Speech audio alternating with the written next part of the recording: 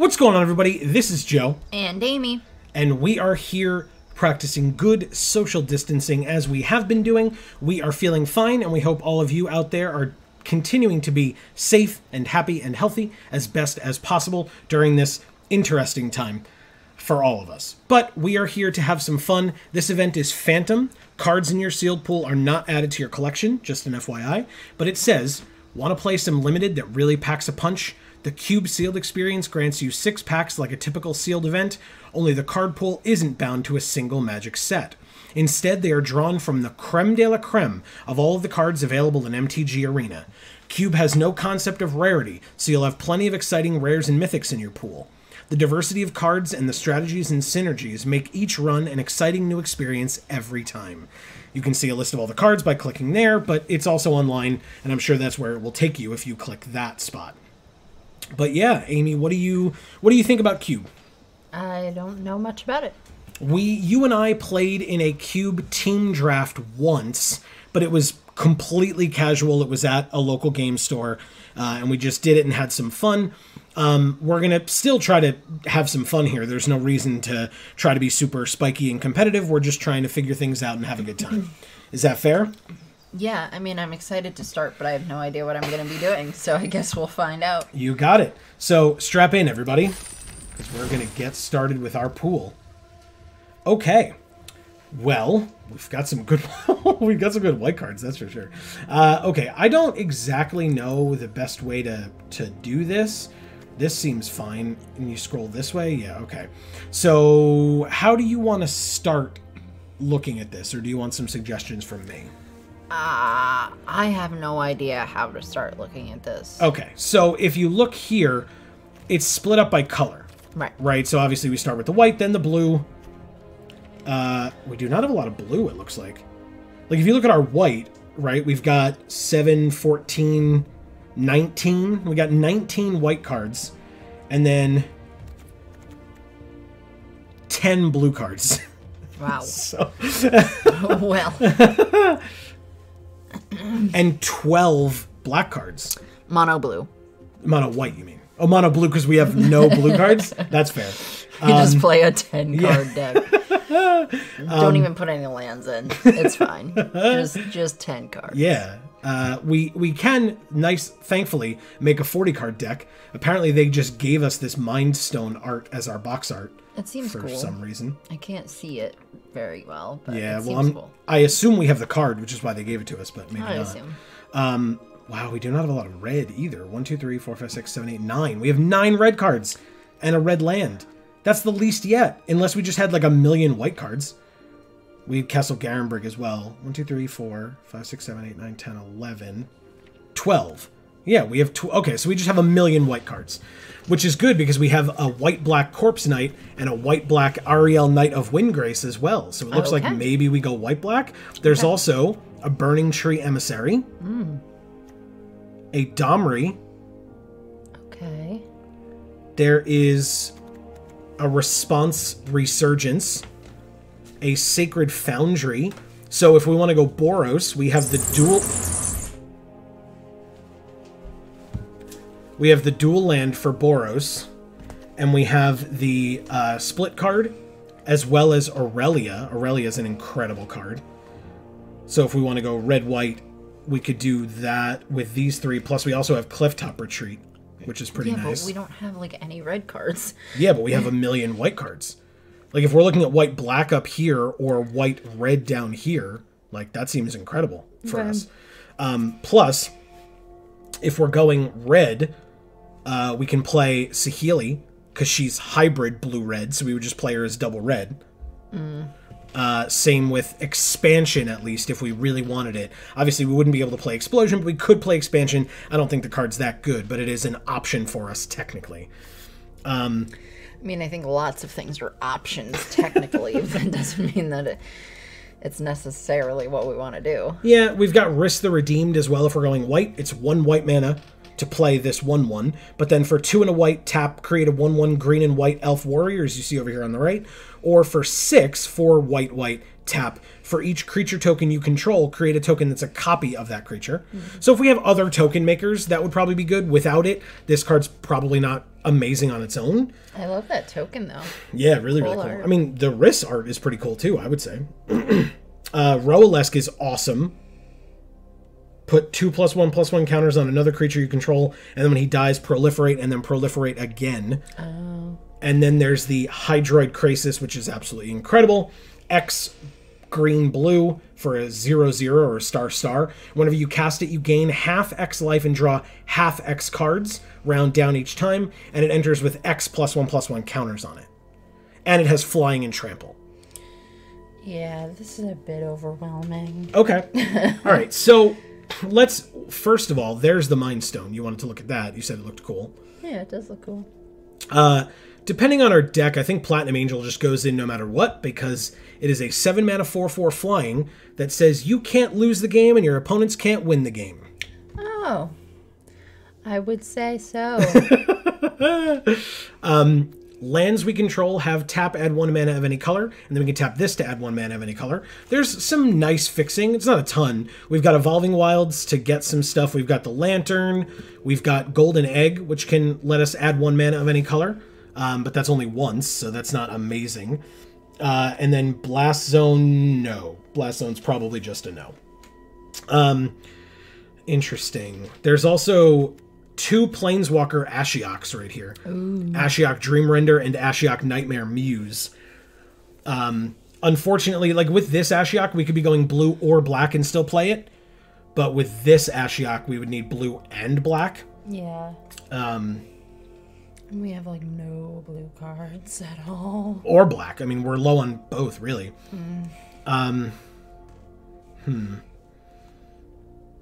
This is really tough. I think we kind of... Hold on. Let's look at some of our green. Our green seems really good. Green is always good. Yeah, well. Between the Great Henge... Costs X less to cast, where X is the greatest power among creatures we control. Wow, I love that art. It's gorgeous. I want that art to hang on my wall. It's gorgeous. It's absolutely gorgeous. You can tap it to add 2 green and you gain 2 life. And then whenever a non-token creature enters under your control, you put a +1/+1 counter on it and you draw a card. Jesus. For 7 mana, there's the Nyxbloom Ancient, which is a 5/5 trample for 7. But it says if you tap a permanent for mana, it produces 3 times as much of that mana instead. Jeez, what the... Well, this is cube. Yep. So I'm going to be saying that about everything, I guess. Yep. We've got the Finale of Devastation, X green for sorcery. Search your library and graveyard for a creature card with converted mana cost X or less and put it onto the battlefield, then shuffle your library. If X is 10 or more, all of your creatures get +X/+X and haste until end of turn. Okay. There's Questing Beast, 4/4, Vigilance, Death Touch, Haste for 4. Okay. It can be blocked by... And trample. And I don't even know what else to say. Flying. Yeah. Creatures with power 2 or less can't block it. Combat damage that would be dealt by creatures we control can't be prevented. And whenever it deals combat damage to an opponent, it deals that much damage to target planeswalker that player controls. Oh, God. Okay. I don't know. So our green... How are you supposed to decide what you're picking? Well, that's why sealed is very weird for this. Usually you draft this so that you have a better idea of what you're going for, as opposed to just this. Like, this is crazy. Yeah. In fact, if we're looking at just our white, like, this card's great, this card's great, this card's great, Seal Away is great, History of Benalia is great, Resplendent Angel's amazing, Archon's great, Settle the Wreckage is amazing, Conclave Tribunal, when it enters, exile target non-land permanent until this leaves the battlefield, and it's got Convoke. Sure, why not? It's got Seb McKinnon. God Eternal Oketra. Oketra. I'm all about Oketra. Lyra Dawnbringer. Flying first strike lifelink. Other angels you control get +1/+1 and have lifelink. Okay. And we already have a Resplendent Angel. Plus Lyra. Plus... where'd she go? Aurelia's an angel. Nice. And is that thing an angel? Platinum Angel's an angel, yeah. Yeah, so maybe we do Angel Tribal. How does that sound for everybody? Do we play Riss? I don't think so. We don't. Oh, actually, I'm sorry. Whenever you cast a creature spell, create a 4/4 black zombie warrior creature token with vigilance. And Riss says, for each creature token you control, create a token that's a copy of that creature. Oh my god, yes. So we play Riss. We could play Burning Tree, but it adds a red and a green when it comes in. I don't know that that's really necessary. We still need a couple more cards, but not a ton, to be honest with you. Let's go to... What is Saheeli? Oh, Saheeli makes servos, so that's tokens. Whenever you cast a non-creature spell, you make a servo. Target artifact you control becomes a copy of another target artifact or creature you control, except it's an artifact in addition to its other types. We only have Platinum Angel as an artifact, and obviously the servos that she makes. We'll come back to that. Let's continue to look at our white. We do have this white left. Oh yeah. We do it. Oh god, yeah. Look, we've got Finale of Glory. Oh god. This makes soldiers and/or angels. Wow. The angels, though, X would need to be 10 or more. Because Finale of Glory is X white for a sorcery. Create X 2/2 white soldier creature tokens with vigilance. If X is 10 or more, also create X 4/4 white angel creature tokens with flying and vigilance. Whoa. Card's insane, but you need 1,000,000 mana, so there's almost no chance you're going to get it. But we can still make soldiers and then duplicate them with Riss, so there's that. Yeah. We can take God's Willing. For 1 white instant, target creature we control gains protection from the color of our choice until end of turn. So we can stop it from dying to removal or something. Maybe. Or from damage. Same thing with this. As Dauntless Bodyguard enters the battlefield, choose another creature you control, and then we can sack it, and the chosen creature will gain indestructible until end of turn. Okay. Each player controls a creature with power 4 or greater, draws a card, then destroy all creatures. We've also got destroy all non-giant creatures, and it's a 7/7 vigilance. We could maybe put that in. I would like to look at our reds. We haven't looked at our red at all yet. Okay. We do have Resplendent Phoenix, or Rekindling Phoenix, excuse me, which is when it dies, you make this 0/1 elemental, which is on the left here, which, by the way, can be duplicated by Riss. Nice. And if it gets duplicated, it says the beginning of your upkeep, sack this creature and return target card named Rekindling Phoenix from your graveyard to the battlefield. It gains haste until end of turn. Now, obviously, both of these elementals won't work. Like, you know, but we could still have a second 0/1 that could just block randomly. We have a 4/4 dragon. We do. We have Varric's Bladewing, which makes a 4/4 flying dragon token if we kick it, so we'd have to pay 7 for it. But still, that can be duplicated. Wow. And then at the beginning of your upkeep, if you control 6 or more lands, you create a 5/5 red dragon creature token with flying. Whoa. And that can be duplicated with Riss. Look at that. You like the dragon art? It's like badass. It's really cool. Looking. Yeah. Damn. So yeah, it seems like we'll do that. What is the Perforos's Intervention? Oh, it creates tokens. Oh. Okay, well. And it's X and a red to create an X1 red elemental creature token with trample and haste. You do sack it at the beginning of the next end step, which means you're probably not going to be duplicating this because you need like 1,000,000 mana. But still, you could also deal twice X damage to target creature or planeswalker with Perforos's Intervention, so we're going to put that in as well. We need 2 more cards. Do we put the Banneret in? Actually, we need probably... Oh no, I guess it counts the lands here. So, maybe it doesn't? Or some fixing? No, it does. Oh yeah, it does. It counts it. No, because we have 17. What did you say? I said some green or some fixing or something. Why do we need green? Because we have the riot thing, Riss. No, Riss is green or white. Oh, okay. So and then we don't need green the or green white at all. for its... Correct. Okay. Correct. Well, you were saying you liked the green, though. I think our green is pretty good, but I think I thought we were going 3 color there. Yeah, but I think our red and white is a lot better. Okay. Interesting. Okay, so I mean, we got to put this in, right? Like, there's no chance we don't put that in. What does this do? +1/+0? No. +2/+0, and it's got Mentor. I guess this is destroy target artifact, and this is cube, so we might actually need that. What that's else? a good point. What other white cards do we have? Not much. We've got this, but I think we're going to be the really creature want deck. that. No, we're going to be the creature deck here. All right, so let's take this. Okay, that's 40 cards. I mean, Okay. I think our black was okay. Like, we have Lily, which is great. We have the Nightmare Shepherd, which is incredible. The card's great. That's awesome art, too. Yes. Look how badass that looks. Yep. And we have Rotting Regisar, which is incredible. It's a 3-mana 7/6. Our blue is actually not that great, I won't lie. So yeah, I mean, our black is fine. We have like Cast Down and Murderous Rider, Inevitable End. So we have some cool removal. But I think green is our next best color after white. And then our red is pretty okay, especially combined with what our white is doing. I don't think we need this. I don't think... What does that one do again? What's that? What does that one do again? This, it's a 2/2 for 2, and when it enters, you can add 2. So basically, you're playing it and then getting the mana back that you spent to play it. Oh. So you're essentially making a 2/2 for free. Okay.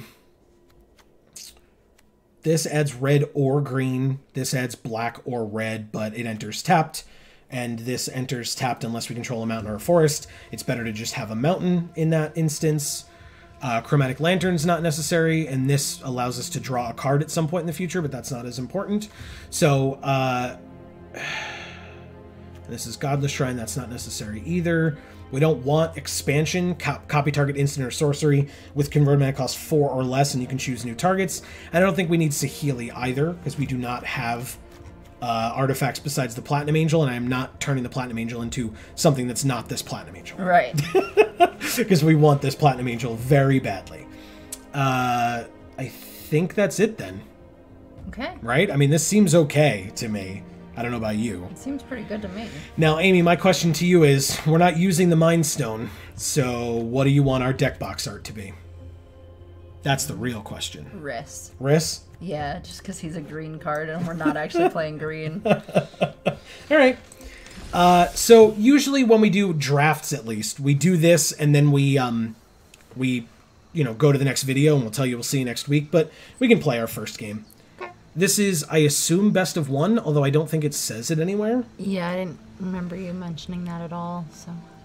Interesting. All right, well, let's find out. Find out, yeah. I assume it is, because it's Arena, and Arena is made as best of 1, so that's my guess.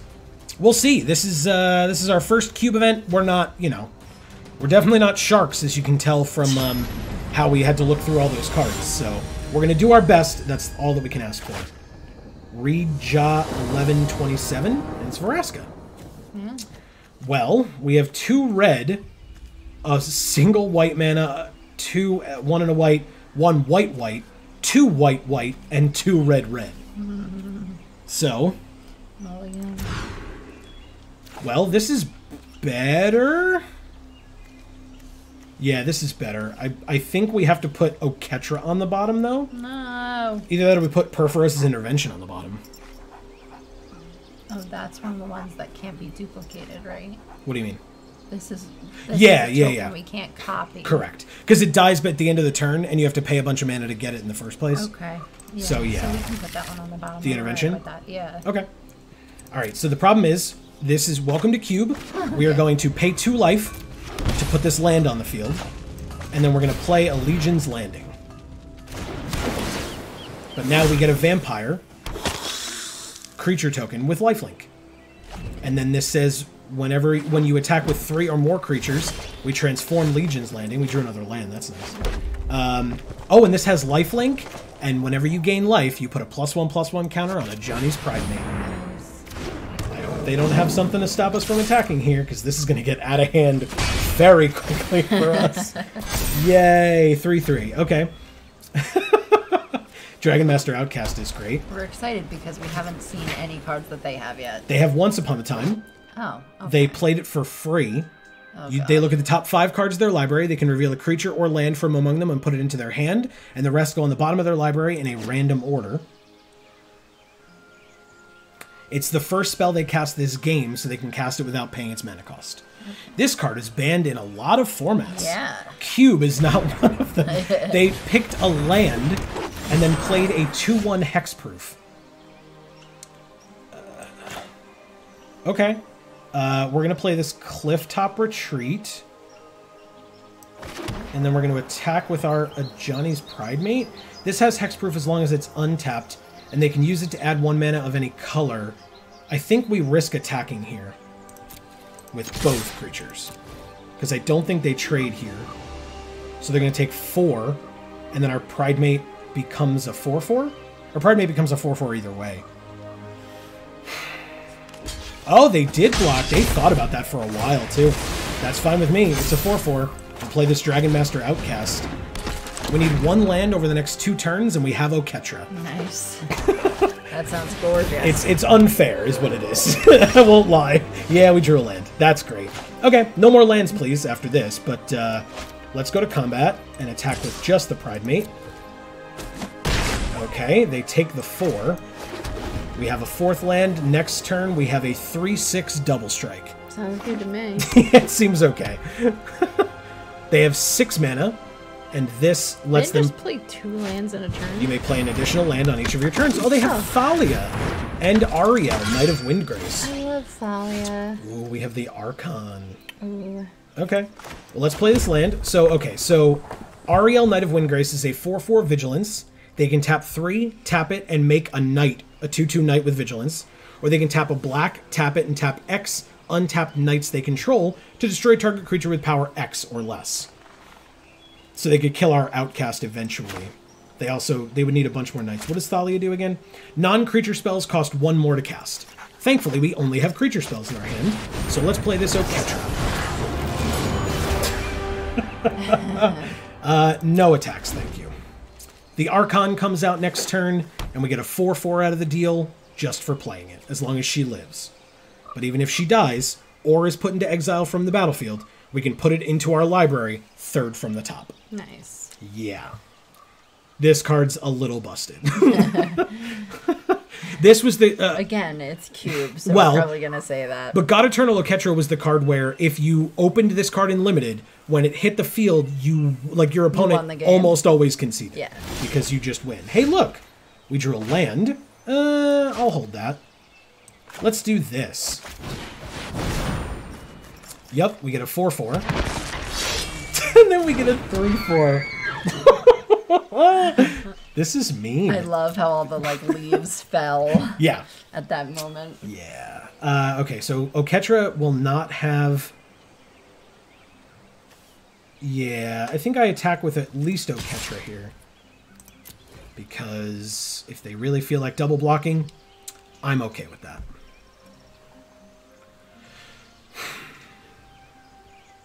Otherwise, they go to 9. They make a Knight, which blocks, I assume. I guess that's why they made it. Or... Okay, still took 6. So actually, I lied. They don't go to 9, they go to 6. And then we'll end our turn. It looks like they have 4 blockers, we have 5 attackers, so this gets through. Oh no, this is a flyer, so this gets through. Okay, so they can destroy our 1/1. That's fine. We would have had a 6th land, but it says at the beginning of your upkeep. Okay. So we would have had to wait anyway. We lost out, but that's fine. Okay, so now they're going to make us reveal our hand. They choose a non-creature, non-land card from it for us to discard. We don't have any of those. Nope. So we're going to play this land. Then we're going to go to combat. And we're going to attack for 3 in the air. Do we attack with everybody and just flip this over? That seems okay.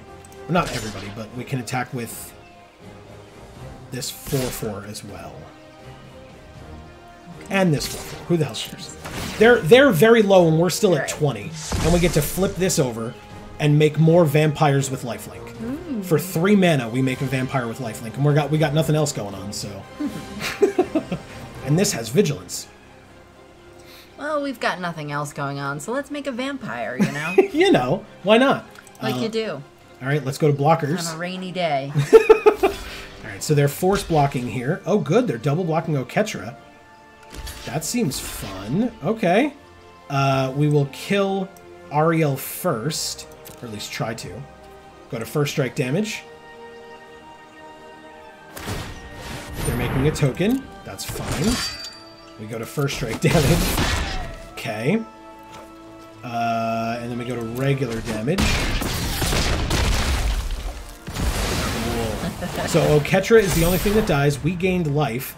So we are going to put it into our library third from the top. Because why wouldn't we? That card's incredible. And then we end our turn because we can do this at instant speed, and we will at any point during their turn. That resolves. You can see our mountain. Congrats. They know we have a mountain. Ooh, they have Platinum Angel. Oh, shit. That's fine. We can still put them at 0, so that if and when the Platinum Angel dies, we win. Pass to attackers. They don't attack. And we take our turn. We drew a Destroy Target Artifact card. Nice. It's almost like that's why we put it in the deck. Okay, let's go to combat. And let's attack with both of these. Because they're going to let... They might not let it through, and then we just hold this. Yeah, that's fine. Oh, no, they let it through. We win. They let a Johnny's Pride Mate through. Yep, they're at -2, which means that with their empty hand, we destroy target artifacts. Yay! Beautiful. That was a good game. What a draw! That last draw was nuts for us. Oh, man. That's incredible. I'm a little sorry about that. I'm not. All right, that game was pretty quick. You want to do one more? Yes. So as we learned, it is best of 1. Also, I do know that I forgot to make that vampire, and that's just okay. Bibble sip. Mac Attack. It's a pretty great name. Also, notice we mulliganed that game. Yeah, we still did. won. All right, so 3. We can play Resplendent Angel, because that's 3. Great. Conclave Tribunal, technically we can play, and we can play the Shield Breaker, but probably going to hold off. Okay. And we have Finale of Glory, so we could make currently 1 2/2 Soldier, or we could wait on it. Sounds great. But the Angel is probably what we're going to play first, if possible.